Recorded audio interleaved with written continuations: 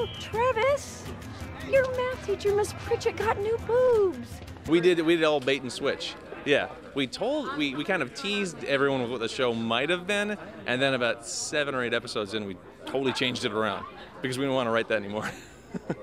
And it's been more fun. Well, you know, we could. There was 2 paths we could have gone. We could have kept the show basically going as a concept show, where it's simply about a woman who's out there trying to date younger men and live life, and that's totally valid, and you can totally do that show. But we had such a good cast, we thought it was almost a disservice to all of them and to Courtney to just make it that.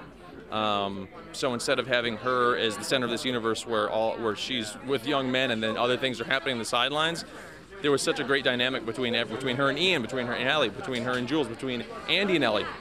We thought it'd be a lot richer and a lot more fun to explore that, and I think the show's gotten a lot better because of that. I wouldn't say that she doesn't like him still, but there's definitely, it's definitely softened a little bit. But they have to not like each other still. Otherwise, like, I don't know what I'm going to write jokes for. Like, everyone can't be friends, and there's no drama there.